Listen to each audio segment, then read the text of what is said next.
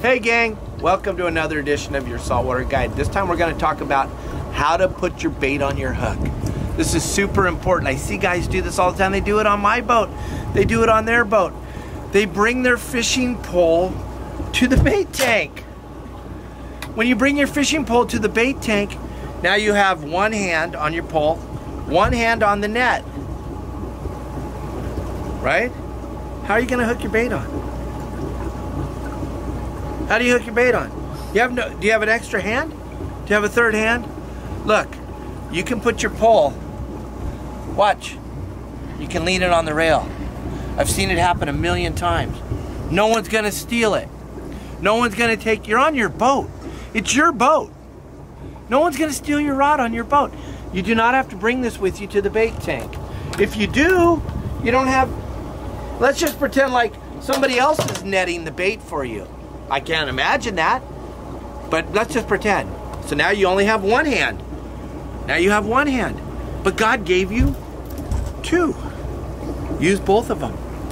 Here's the hook, okay? We're gonna pretend like, I know it's a swivel. I know it's a swivel. Those of you that are watching this video and going, that's not a hook, that's a swivel. I know that, but we're gonna just pretend for fun today that this is a hook. The hook, lay it on the rail. My body walks over to the bait tank. I grab the bait scoop. I grab the bait scoop. I go into the bait tank. I bring the bait up. Do I hold it up like this and try to get the bait I want? No, because what happened? If I'm holding it up like this, all the bait in this bag is dead now.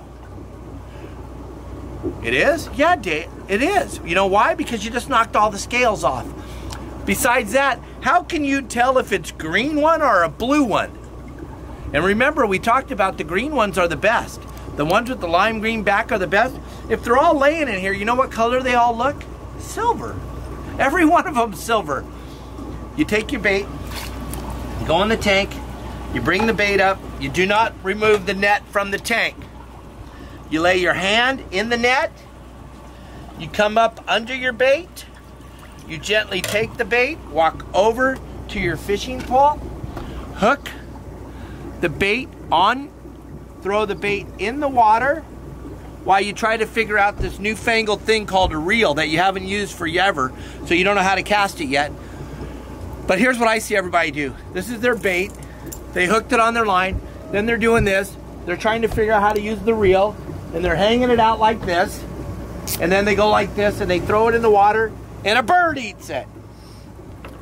You know why the bird ate it? He's flying around up there and he's watching you kill the bait. He watched you kill it in the bait tank. Then he watched you kill it on your hook. Then he watched you hold it up and kill it hanging out here. And then you threw it in the water and the bird ate it. Because that's all his job is to eat your bait. It's not a dumb bird. You got the dumb part right, but it ain't the bird. Okay? So look, what I do and what I teach everybody, this is your bait. Leave it in the water. Figure out how to use this newfangled thing. Flick the reel back, go back, and cast it. Does that make sense? Now you won't be killing all your bait.